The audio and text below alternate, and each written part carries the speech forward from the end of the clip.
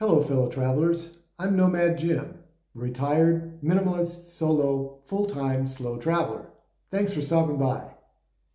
If you're going to be traveling the world, part-time or full-time, you're going to need to have a way to manage your finances, both where you are and also back home. So in this video, I'm going to be addressing the different things that you need to keep in mind with respect to managing your finances while you're traveling.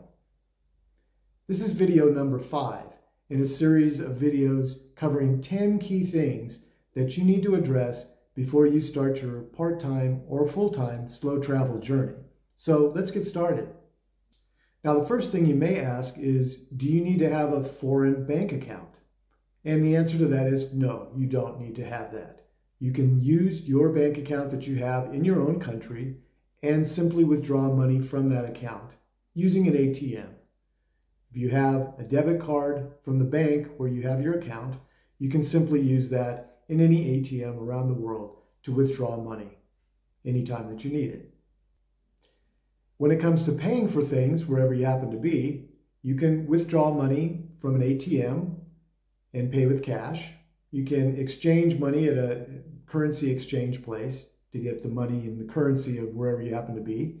You can use credit cards, debit cards, Apple Pay, Google Pay. These are all different ways that you can pay for things when you're traveling.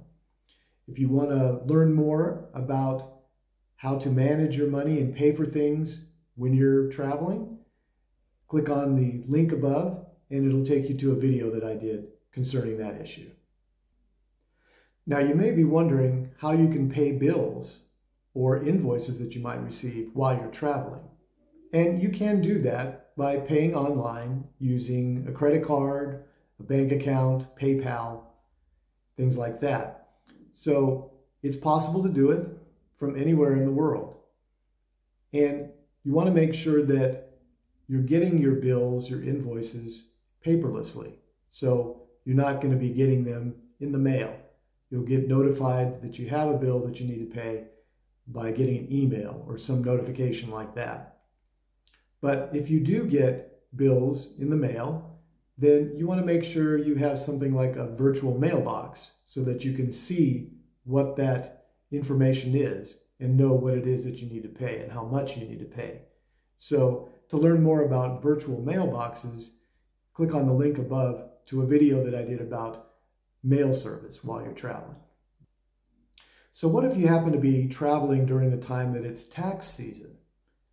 Well, if your taxes are complex and you have somebody doing that for you, they can continue to do that for you while you're traveling, and they can notify you if they have any questions.